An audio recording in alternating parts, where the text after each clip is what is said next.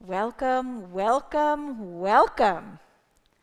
Welcome to the Boulder Valley Unitarian Universalist Fellowship on this, our first Christmas Eve service in our new sanctuary. What a beautiful evening it is. Wow.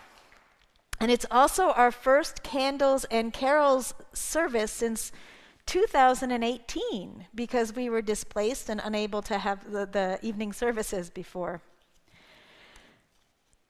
It is very beautiful to be together, especially in these precarious times, as I know many of us are preparing to hunker down again for another COVID surge that's making its way here. So we spent a lot of time this week wondering about whether we could meet here tonight, and we decided that given the data in Boulder County, we could still go ahead with our multi-platform plans. And hello, Zoomies, welcome to you as well. The next two services, December 26th and January 2nd, were already planned for Zoom only, so we're good there. And then we'll figure out what we do after that. All of our service leaders will be keeping their masks on tonight. And so if you can't hear very well, please use the I can't hear sign, or if you're on Zoom, type something in the chat for Deborah. And if you are here in the building, keep your masks on at all times and keep your distance from others. And also another little announcement for people in the building, do not connect to the Zoom meeting because it kind of messes up the rest of the AV. So I am Lydia Ferrante Roseberry. I'm the minister of this congregation. This is my, I think, 15th Christmas here with y'all. And I'm joined this evening by Morgan Sherwood and by our intern minister, Lisa Moore, and by incredible musicians. Absolutely beautiful. Thank you so very, very much.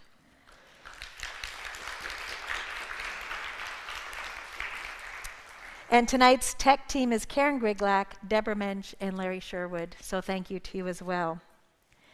As I say our welcome words today, this evening, these are words we say every single Sunday.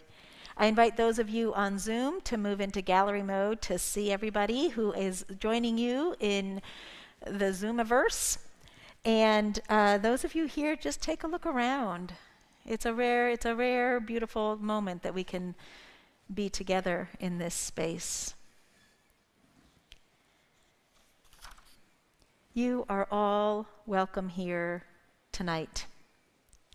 In all the beauty of languages, cultures, and skin tones, and shapes and sizes that come together in your uniqueness, you are welcome here. In all the ways you experience and express gender, you are welcome here.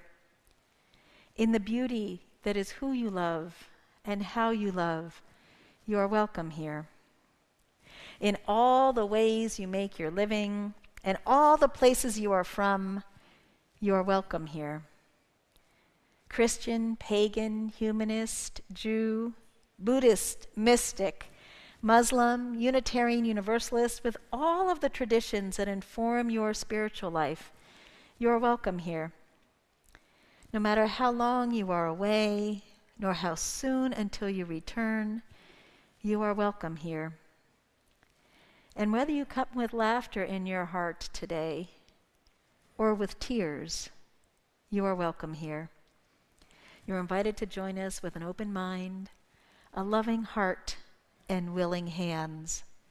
We welcome you all this evening.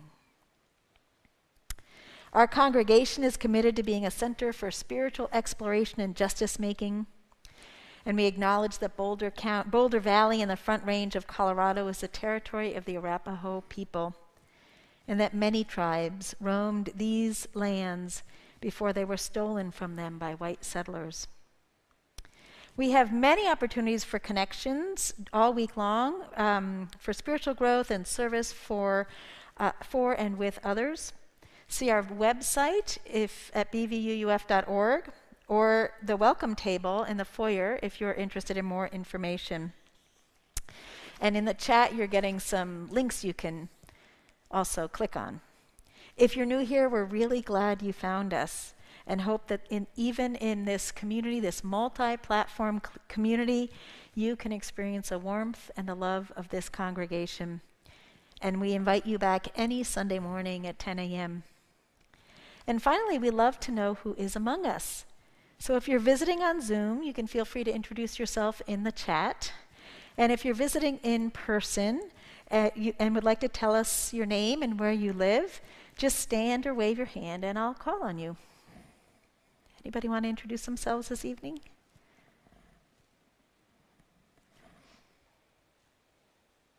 Well, it is good to be here and to be together. I'm going to invite Lisa to light our chalice for us this evening.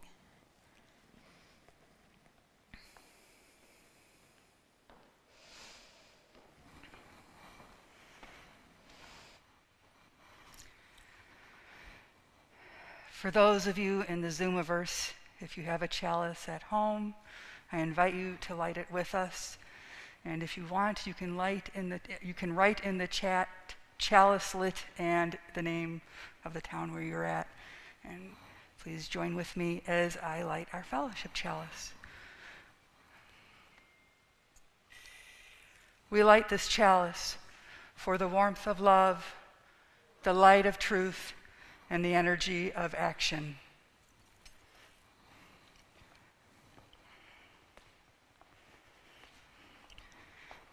And now I'll ring the bell one more time to invite us into a short meditation and draw us together deeper into this beloved community.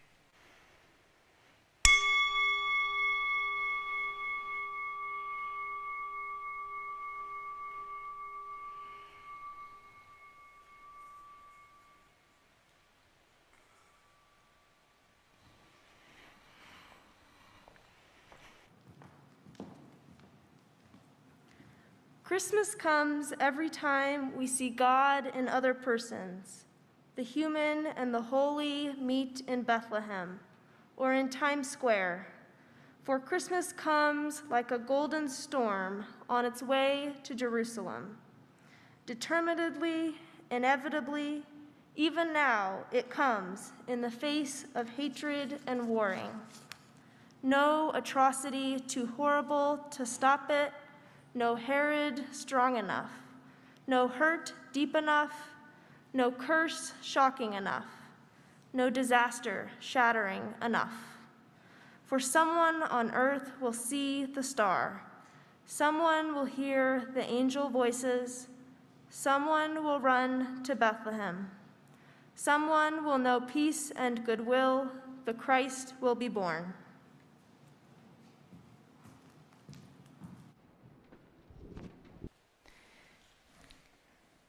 It is our tradition on Christmas Eve to read the biblical narratives that shaped the Christian nativity story. Now, no doubt you've heard them before, but tonight I'm going to ask you to listen to them as if you were hearing it for the very first time. We're reading from the New International Reader's Edition, so you can get a better sense of the storyline. It takes out a lot of the these and thous and a lot of the old language. What I want you to do is listen to the hardship.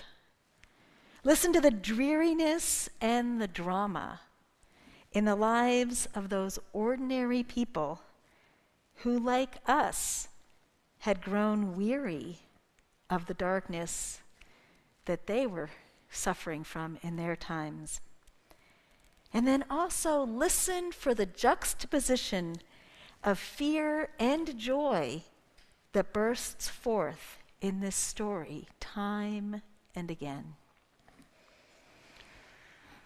The first reading comes from Luke chapter 1, verses 26 to 38. In the 6th month after Elizabeth had become pregnant, God sent the angel Gabriel to Nazareth, in a town in Galilee. He was sent to a virgin. The girl was engaged to a man named Joseph. He came from the family line of David. The virgin's name was Mary. The angel greeted her and said, "The Lord has blessed you in a special way. He is with you." Mary was very upset because of his words. She wondered what kind of greeting this could be.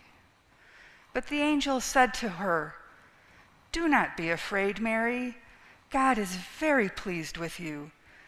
You will become pregnant and give birth to a son. You must call him Jesus." "How can this happen?" Mary asked the angel. "I am a virgin." The angel answered, "The Holy Spirit will come to you. The power of the Most High God will cover you, so the Holy One that is born will be called the Son of God." "I will serve the Lord," Mary answered. "May it happen to me just as you said it would." Then the angel left her.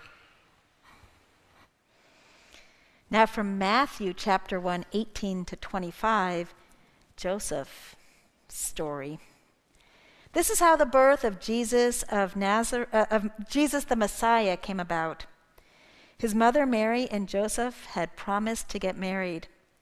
But before they started to live together, it became clear that she was going to have a baby. She became pregnant by the powers of the Holy Spirit. Her husband Joseph was faithful to the law, and he did not want to put her to shame in public. So he planned to divorce her quietly. But as Joseph was thinking about this, an angel of the Lord appeared to him in a dream. And the angel said, "Joseph, son of David, don't be afraid to take Mary home as your wife. The baby inside of her is from the Holy Spirit. She's going to have a son, and you must give him the name Jesus. That's because he will save his people from their sins." Joseph woke up, and he did what the angel of the Lord commanded him to do. He took Mary home as his wife. Fast forward 9 months, and sometimes those 9 months seem to go pretty fast. Luke chapter 2, Jesus is born. In those days, Caesar Augustus made a law. It required that a list be made of everyone in the whole Roman world. Everyone was required to go to their own town to be listed. So Joseph went also. He went from the town of Nazareth in Galilee to Judea. That is where Bethlehem, the town of David, was. Joseph went there because he belonged to the family line of David. He went there with Mary to be listed. While Joseph and Mary were there, the time came for the child to be born. She gave birth to her first baby. She wrapped him in large strips of cloth. Then she placed him in a manger. That's because there was no guest rooms where they could stay. There were shepherds in the fields nearby. It was night, and they were taking care of their sheep. And an angel of the Lord appeared to them. And the glory of the Lord shone around them, and they were terrified. But the angel said to them, "Do not be afraid, I bring you good news. It will bring great joy for all of the people. Today in the town of David, a Savior has been born to you. He is the Messiah, the Lord. Here is how you will know I am telling you the truth. You will find a baby wrapped in strips of cloth and lying in a manger." And suddenly, a large group of angels from heaven also appeared, and they were praising God. And then the angels left and went into heaven. And the shepherds said to one another, "Let's go to Bethlehem. Let's see this thing that has happened." So they hurried off and found Mary and Joseph and the baby. The baby was lying in the manger, and after the shepherds had seen him, they told everyone. They reported what the angel had said about this child. All who heard were amazed at what the shepherds had said to them. But Mary kept all these things as a secret treasure in her heart. Matthew chapter 2. Jesus was born in Bethlehem while Herod was king of Judea. After Jesus' birth, wise men from the east came to Jerusalem. They asked, "Where is the child who has been born to be King of the Jews? We saw his star when it rose. Now we have come to worship him."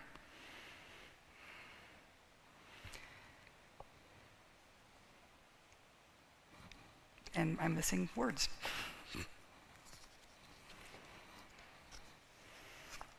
Thank you. When King Herod heard about it, he was very upset. Everyone in Jerusalem was troubled too. So Herod called together all the chief priests of the people. He also called the teachers of the law. He asked them where the Messiah was going to be born. "In Bethlehem, in Judea," they replied. "This is what the prophet has written." Then Herod secretly called the wise men. He found out from them exactly when the star had appeared. He sent them to Bethlehem. He said, "Go and search carefully for the child. As soon as you find him, report it to me. Then I can go and worship him too." After the wise men had listened to the king, they went on their way. The star they had seen when it rose ahead of them, they followed. It finally stopped over the place where the child was. When they saw the star, they were filled with joy. The wise men went to the house. There they saw the child with his mother Mary. They bowed down and worshiped him. Then they opened their treasures. They gave him gold, frankincense, and myrrh. But God warned them in a dream not to go back to Herod, so they returned to their country on a different road.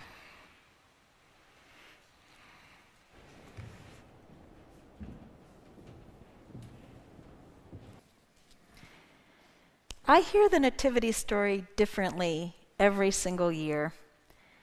The year my daughter was born, it was all about Mary.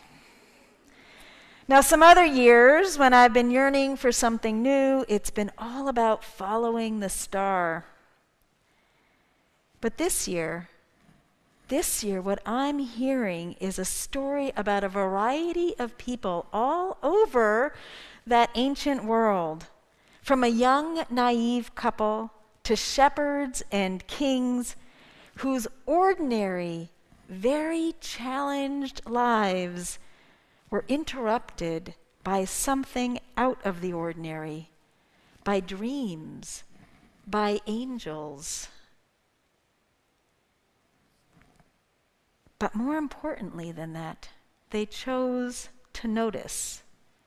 And they chose to find courage in the midst of fear and to move out towards that which would bring more light and more joy into their lives. Now, before we go any further, let's remember that these stories were written at least a generation after Jesus died. So each of the gospel writers, we actually heard from 3 different gospel writers, it was 30 to 60 years after Jesus died that they wrote these birth narratives. They were not intended to be history in the way that we understand it now, but they were meant to be believed.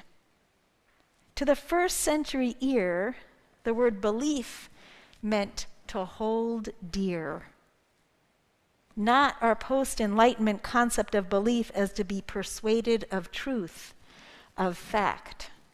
So when these stories were written, they were written for people to hold dear what they could glean from those stories that would then impact their own lives.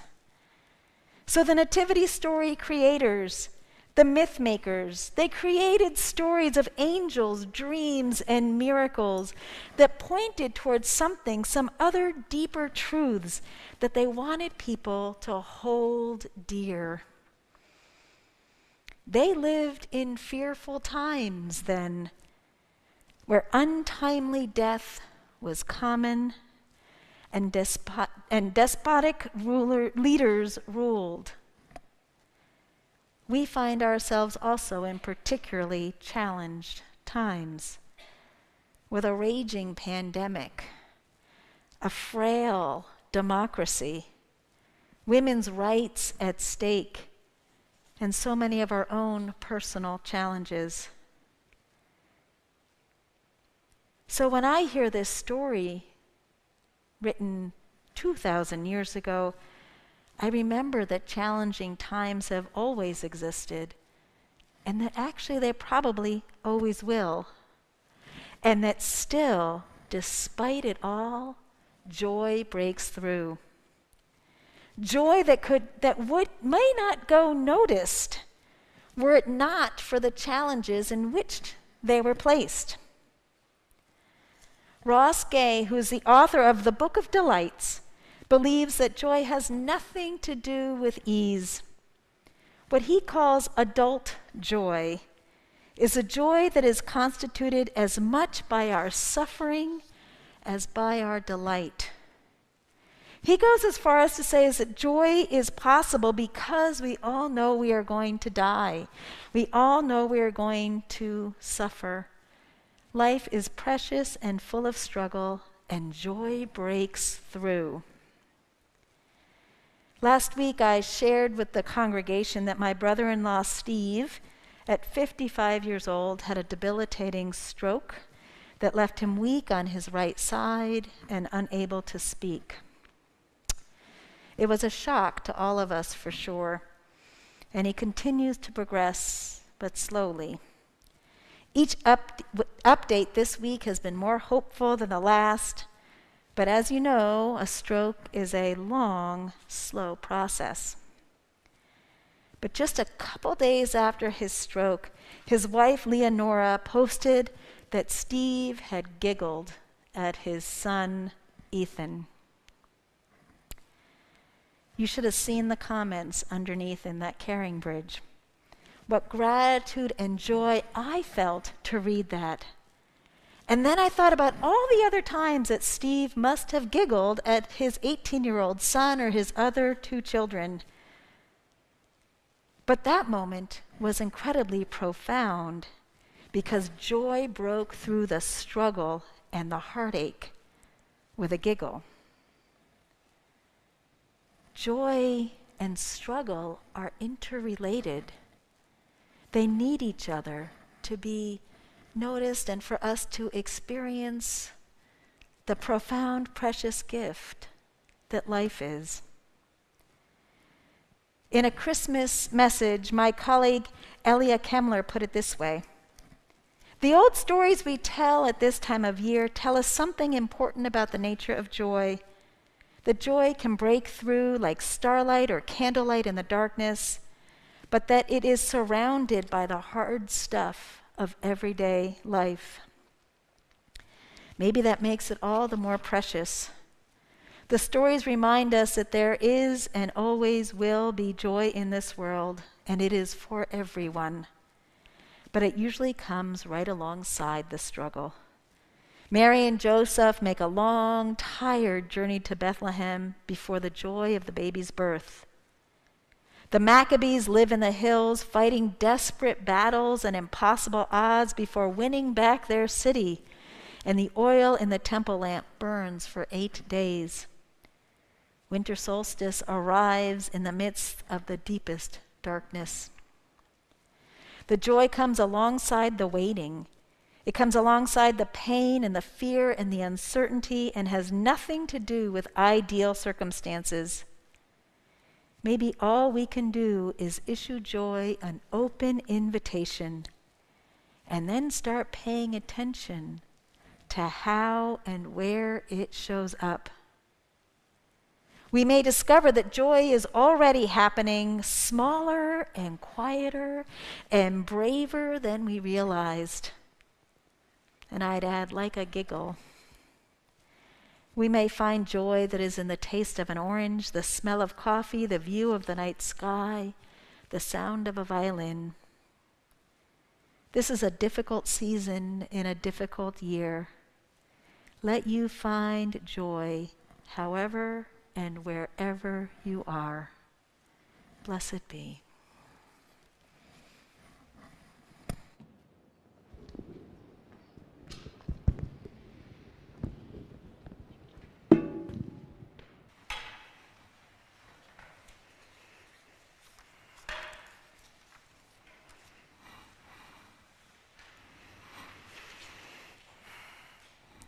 Each week, we remind ourselves of the abundance of our lives through our offering.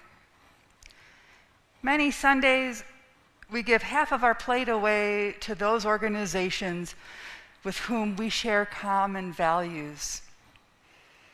But during this time of year, we give the entire plate to the Minister's Discretionary Fund.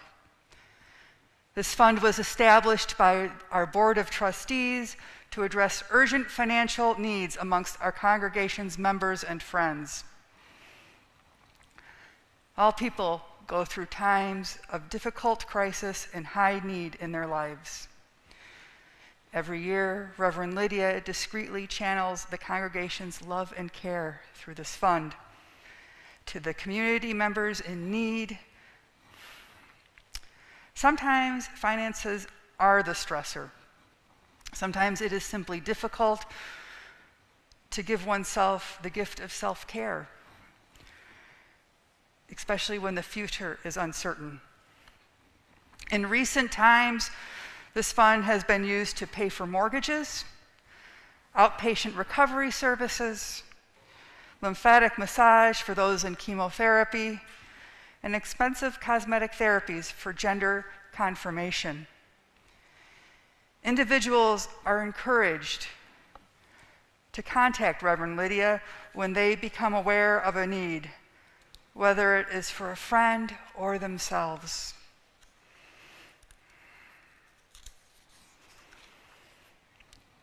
And it can be difficult to reach out for help, especially during the hardest of times.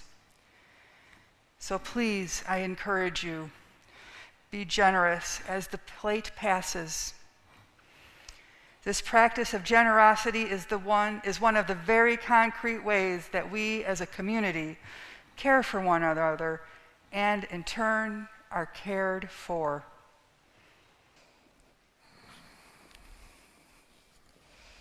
Let us pause for a moment of prayerful reflection.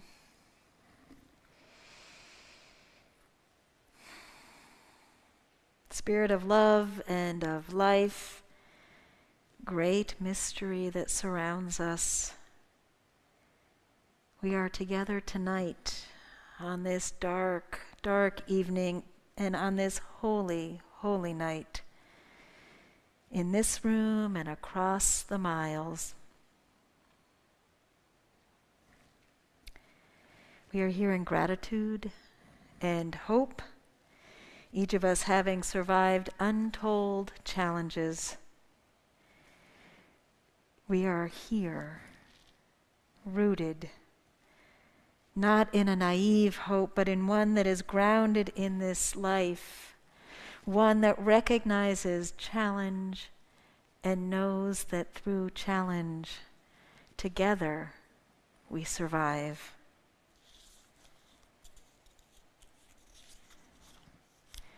We gather on this night knowing that tonight people will be looking for a place to rest their head. And just like the holy couple, they will be told that there is no room again and again. As we gather in the warmth of community, let us send our prayers and love out to those who have no one this evening, who are alone, who are on the streets, or who are battling their own inner demons. We are gathering in a time of worldwide turmoil, of pandemic, of political unrest, and of the erosion of human rights. Let us be the light in the darkness that continues to fight for love and justice, truly for all. This world needs that message of liberation, that message of hope and of joy. We are here tonight, gathered to be beacons of light, to surpass that which we see as our own limitations, and to be able to bring a sense of new life into the broken world. Let this be our promise, and let this be our prayer every single day when we gather and when we are out in the world. Blessed be. Amen.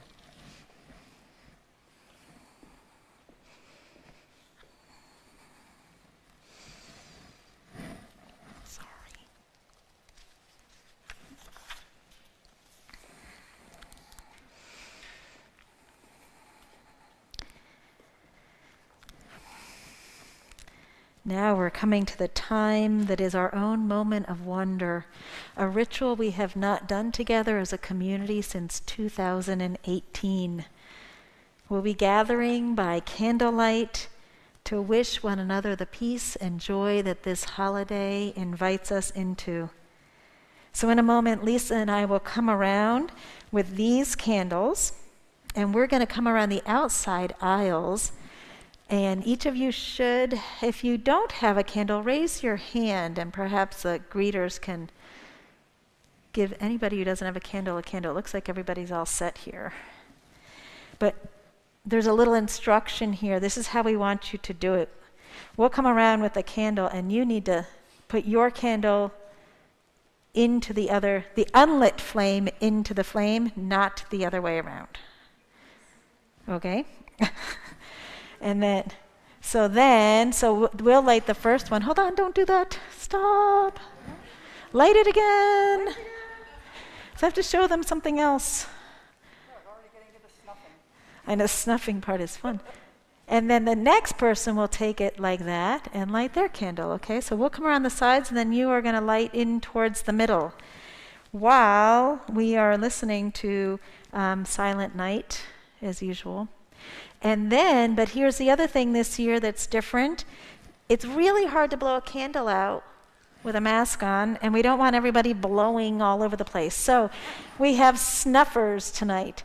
So after we are all done with Joy to the World, please just stay where you are and wait till your candle is snuffed out. Okay? You can snuff now. Okay. Here we go.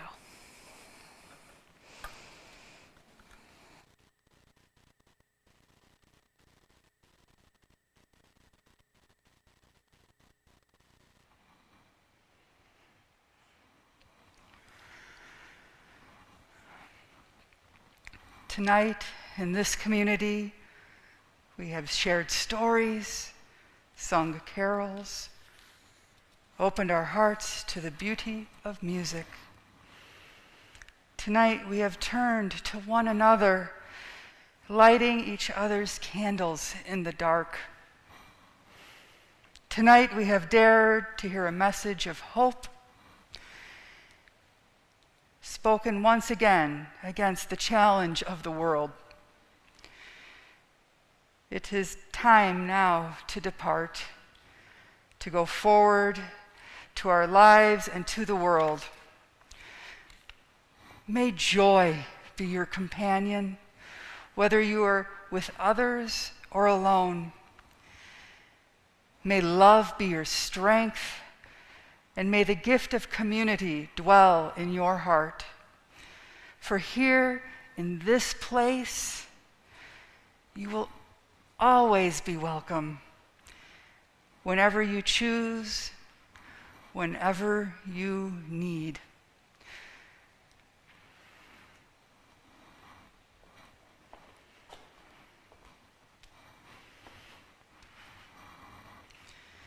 And so for now, we will extinguish the chalice, but not the warmth of love, the light of truth, or the energy of action. For these we carry in our hearts until we meet again. And as one flame lights another, nor grows the less, we pledge ourselves to be the bearers of the light wherever we are. Amen, and blessed be.